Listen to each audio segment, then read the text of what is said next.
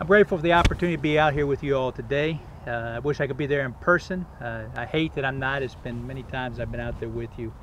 I'm grateful to have the opportunity for one main reason, that is I enjoy more than anything talking disease and nematodes with you about the crops I work with. Again, my name is Bob Kemerait. I'm an extension specialist at the University of Georgia. I work with corn, cotton, soybeans, and peanuts, and so I'd like to have the opportunity to talk with you. I'm standing in a field that we dug yesterday, a peanut field, and it seems odd to talk about this peanut field now for you all probably in January of 2021. But the most important thing to note about it is this field, the most important management decisions that we made in this field, we made back as we were closing the furrow. The most important diseases in this field have been seedling diseases, have been tomato spotted wilt virus, have been the root knot nematode, and have been cylindrocladium black rot, or CBR. And what makes those diseases special is that every management opportunity we have, for the most part for those diseases, have to be made before you close the furrow. Before you close the furrow, you have to consider what variety you might plant. Some varieties like TIF-NV-HIOL or TIF-GUARD are going to be nearly immune or certainly highly resistant to the root knot nematode. Some varieties that you plant are going to be more susceptible to tomato spotted wilt virus. Some varieties are going to be less susceptible to tomato spotted wilt virus. And again, that's something we'll talk about when we talk about Peanut RX. But those will come out. So you have that opportunity. The variety you plant as well. I know that in the panhandle of Florida this year, we know that we've had a significant problem with leaf spot diseases. Again, the variety you plant may be more susceptible to leaf spot or less susceptible to leaf spot. So you have that opportunity as we move forward. Second thing that you have the opportunity for at this point is not only variety selection, but it's what you might put in furrow. Some of the products that you might put in furrow. If you're going to manage tomato spotted wilt virus, you have one chance. If you manage nematodes, you have basically one chance, one real good chance. With the cylindrocladium black rot, with the seedling disease, you have that as well. So what are some of the products you might put in after you look at the variety? Okay, the thing you have has been primarily seed treatments that we've used in the past, has been primarily Dynasty PD on peanuts, a very good seed treatment. We also have a product out now called Rancona, which is being sold by UPL. As a peanut grower in the panhandle of Florida going into 2021, I encourage you to look and to ask questions about what peanut fungicide, what seed treatment fungicide you're going to have on that seed, and from there you can decide whether you want to use the Dynasty PD or the Rancona, or whether you have a choice at all. But I can tell you in 2020, we had a significant problem coming out of 2019. We've had a significant problem with seedling diseases, especially Aspergillus crown rot and some of the seed rots on the seed, and the Rancona in our testing was providing somewhat better control. So what I would suggest is make sure you look. It does matter what seed treatment you have. Dynasty PD versus Rancona may not make a difference, but just make sure you make an informed decision. Make sure you're aware of what you have. Second thing we can put in furrow is when we talk about nematodes. Talk about nematodes on peanuts, when we talk about them on cotton, whatever we talk about, we know that we can put nematicides out. I doubt many of you all are going to use Telone, a pre-fumigation with Telone. But I will say that we have products like AgLogic. That's a new formulation of Aldicarb, which was Timic at one time. We still have that. We've used Vellum Total in the past, 16 to 18 ounces under peanuts for nematode control, and also as far as thrips control. We've got those as well. Going into 2021, you need to recognize that Vellum Total is probably going to be replaced by simply Vellum. It will not have the imidacloprid. If you're going to use Vellum under peanuts for nematode control in 2021, recognize you're probably going to need to use something for thrips control, whether it's imidacloprid, whether it's Thimet or some other product. But just recognize you're going to have to do that. Okay? One of the reasons for going with Vellum in furrow is obviously for our nematode control. Okay? The second thing is we know that when you use Vellum in furrow, it also gives you some boost on early season leaf spot control. It's not going to be season long, but if you use Vellum products in furrow, then you have the opportunity to maybe, rather than start at 30 days after planting, start your leaf spot program at 45 days after planting. The AgLogic for nematode control. What about for spotted wilt? We have Thimet, we have imidacloprid, the AgLogic will give you, they will all control thrips. They'll control your thrips problems. But the only product out there that will give you not only thrips control, but help you to reduce your risk And again, you can see this in Peanut RX. If you use Thimet in furrow, you'll see that it gives you some advantage as far as reducing your risk to tomato spotted wilt virus. And again, tomato spotted wilt virus is one of those diseases where when that furrow closed, you've picked your variety, you've picked what insecticide you're going to use, you've picked your planting date, you've picked all the factors that can affect it. And then it's a matter of watching tomato spotted wilt virus either be managed effectively throughout the season or you run into a problem with it. So again, what insecticide you're using counts as well. Now I mentioned that CBR, cylindrocladium black rot, is in this field. And again, I know from working in your area over the past, I recognize that CBR has historically been a problem. It hasn't been a problem in the last few years, but I can say back in 2020, back in the summer of 2020 when I visited, we did find some CBR. You get one real good chance to manage that, and the use of Proline in furrow. Proline in furrow, 5.7 ounces per acre, is our management strategy for the CBR. That Proline in furrow also gives you some limited benefit against early season white mold as well. But a cylindrocladium black rot's a concern for you. Seedling diseases had better be a concern for you. Some of you have the nematode problems, and for all of you, tomato spotted wilt virus is a risk. You have the opportunity before the furrow is closed. All I can say to growers who choose not to fight nematodes and end up having a nematode problem, all I can say to growers who look at the end of the season and say, I got more spotted wilt than I should have had or I wanted, I say, way back when you planted the peanuts, you had your opportunity. That's the chance you had. We're looking at seedling diseases again when we're looking at the Aspergillus niger, the Aspergillus crown rot, and maybe some other diseases as well. If you have a stand issue, be concerned with where your seed came from. Was it farmer saved seed? Was it purchased? And what seed treatment went on it? Those things are important for you to consider early in the season. Early season applications can give you a jump on your leaf spot control. They can give you the best punch for nematodes, the best punch for tomato spotted wilt virus, the best punch for CBR, and may give you some limited benefits for white mold as well. Do not miss the opportunity in early season situations as far as disease and nematode control goes on peanuts. After we move into the middle of the season, now when we're talking about diseases on peanuts, a fungicide program is absolutely essential for success in your area. We have to have a fungicide program. One of the questions I get from growers all the time, I get from agents all the time, I get from consultants all the time is, what is the best program?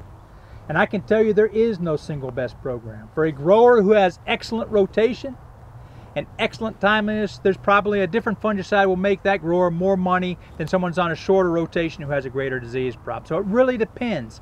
If you want to know the best fungicide program in your fields, you have to know your fields. You have to know the history of the fields. You have to recognize the integration of your varieties, the planting dates, all those factors, which again you can find in Peanut RX. 2020, one of the biggest problems we had in Georgia, and I know in the Panhandle of Florida as well, was some of our leaf spot problems. Okay, we have two types of leaf spot. We have early leaf spot, which is generally not as aggressive, and we have late leaf spot, which is generally more aggressive. More aggressive in 2020. I saw a number of fields where I saw pictures out of the Panhandle of Florida. I could have showed you any number of fields out of Georgia where we had late season defoliation much more than what we would have wanted. There's three things to remember before you talk about a fungicide program in general. Okay? We can talk all day long about what fungicide you want to use first and second and third and fourth, etc. But if you are not timely, if you get behind, if you don't start your fungicide program on time, if you get behind in your fungicide application, either because you had too much to do or because weather kept you out of it, it's going to be very, very difficult to catch back up. And then coverage, getting good coverage. So starting a fungicide program on time, staying on time, whether it's a 14-day interval or in some situations as much as a 28-day interval, and then making sure you get good coverage. Those factors are as important, if not more important, than the fungicide program you use. Going into 2021, again, that late leaf spot has been a huge issue for a lot of different growers. If you had problems with leaf spot, in 2020, I suggest you go back and look over your spray dates. What was the interval between them? What products were you using? There are any number of products out there. Approach Prima from Corteva, Preaxor from BASF, Provosol, which is coming out from BASF, a new product as well that can be used for leaf spot control. Lucento coming from FMC. We have some premium leaf spot products out there, and we don't have to mention Miravis. Everybody knows about Miravis as being out there as well. So there are some premium products that you may want to consider. Backbone of fungicide remains chlorothalonil. Chlorothalonil will be sold in by different brand names, but chlorothalonil is at the backbone. But just remember, chlorothalonil by itself, while it's good, is not the best product we have. So sometimes we mix things with it. We'll have other products that can be used, but look and see what happened in 2020. What was with your leaf spot program? How effective was it? What do you think you need to do? Question I get a lot also is, what do I do if I get behind in a leaf spot program? Okay. Well, try not to get behind. That's the biggest thing. Is what's the best thing to do if you get behind is don't get behind. Timeliness, starting that fungicide program early, being on a good spray program will help you. What I don't want you to do if you get behind in a fungicide program and you start to see a problem is to throw some of our most important fungicides at it. I don't want you to go into a problem with leaf spot and throw Miravis at it. I don't want you to throw Preaxor or Provosol. If you use those products earlier in the season and use them effectively, you probably won't have to do that. But if you do get into a problem with leaf spot, I suggest you use chlorothalonil mixed with some other products. Products we look at would be something like Domark, tetraconazole, or mixing it with Alto from Syngenta, or even mixing it with Topsin are ways that we can do it. Okay? So every year when I talk to growers, they're looking for what's new. What's new that I didn't know about last year? And usually we talk about new products, whether it's Provosol from BASF, whether it's the Lucento from FMC. But what's interesting this year is one of the most important fungicides that we're going to talk about is one that we reach way back and talk about, and that is sulfur. Sulfur is a product that I really haven't talked about since I started here in 2000. The reason for that is once we got our new products out, we didn't see a place really for sulfur. They were good enough. We've looked at one formulation in particular on sulfur at 5 pounds per acre. It's called, what is it called? It's called microthiol. Okay, so one of the things I'd like you to reach back into and think about, we always talk about what's new, but let's talk about something that's exciting, but not all that new. And that product is microthiol disperse or sulfur. There may be other formulations, but most of our work has been done with microthiol disperse from UPL. 5 pounds per acre. I would not have believed it, but I'm not real smart sometimes. But what we have seen with this sulfur, when you mix that sulfur, 5 pounds per acre, that microthiol disperse, when you mix it with tebuconazole, the old Folicure, which we know is wounded for leaf spot control, when you mix it with azoxystrobin or Abound, which we know is wounded, when you mix that product in, even when you mix microthiol disperse in with a convoy program, we are seeing improved leaf spot control. So what I would suggest to growers as you're going into your fungicide programs in 2021, recognize not only do we have new and exciting fungicides, we have the old standbys, but it may be that a product like microthiol disperse, a formulation of sulfur, may bring better control, improved control to our leaf spot programs at a really good price. So what I want you to think about is timing for leaf spot, starting the program on time, making sure you're using the kind of products that you need. If you have to play catch up, recognize that that's not a good place to be, but we have certain recommendations on how you would do that. And just recognize that going into 2021, along with the Lucento, along with the Approach Prima, along with the Provosol coming from BASF, recognize that we may reach back, we may find a new place and a good place to use sulfur in this coming season. After we talked about leaf spot control, soil-borne diseases are very, very important. And again, I have been walked your fields. I know not as well as our county agents do, you know your county agents do, but I can certainly walk the fields in your area, and I recognize the importance of soil-borne diseases, primarily white mold. White mold is a major problem as far as the panhandle of Florida goes, but also CBR, Cyndercladium black rot. Okay? As we get into the middle part of the season, there's three things we need to think about. The middle part of the season, we need to have an established white mold program. The second thing is, if you do have a problem with nematodes, whether it is the root knot nematode, which we're familiar with, but also now we're looking at lesion nematodes. Lesion nematodes can be especially prolific after a corn rotation, after a Bahia grass rotation. We're seeing more and more how they can damage pegs at harvest. So in addition to the white mold, we have to think if we're fighting nematodes, we may find a place for a product called Propulse from Bear Crop Science. So in the season, we're looking at white mold, we're looking continuing leaf spot control, and we may look at nematode control. What do we need to talk about as far as fungicides go for white mold control? Okay. Before we talk about a specific fungicide, just like we talked about for leaf spot, timing and being timely and your coverage are extremely critical. With white mold control, 60 days begins typically our white mold control, but for a lot of situations, especially if it's warm, if we have a very warm season, it may prove to be that we need to have that earlier in the season. We may start at 45 days. If you're making a leaf spot application at 45 days, regardless of what else you're doing later in the season, I recommend mixing a product like tebuconazole with it. Inexpensive, starts a white mold program early, something to consider, an opportunity for you. 60 days or thereabouts may be the start of a good white mold program. Okay?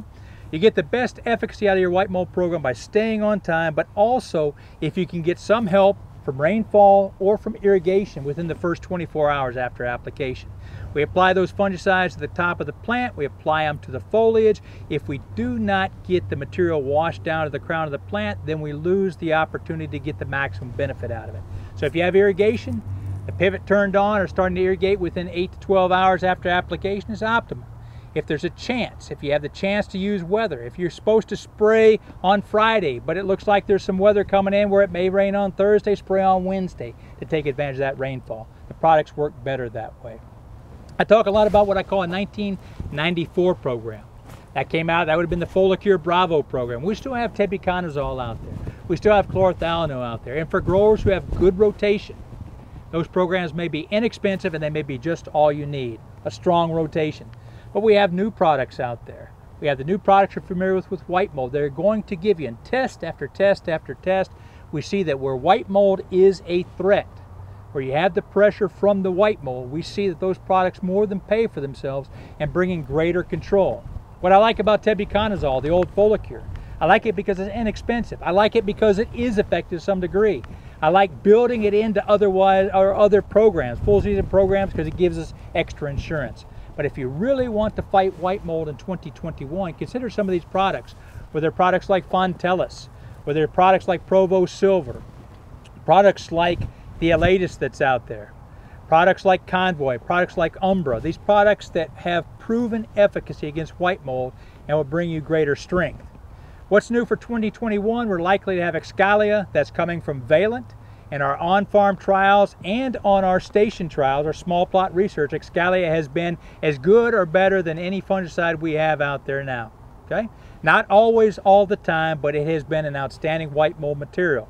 That doesn't mean you need to get away from what you're already doing. But my goal today, talking to you into the future, is what are the opportunities for an improved management program in 2021? One of those things is to look at your white mold control from 2020. Were you satisfied? If you weren't, can you upload and make a new program? Could you increase your program? And maybe something like Excalia coming out from Valent would be something to consider. A couple things to remember. I call this a hit stick. We use this for rating white mold. This is one hit. This is a 1 foot section. This is roughly the width of one peanut plant.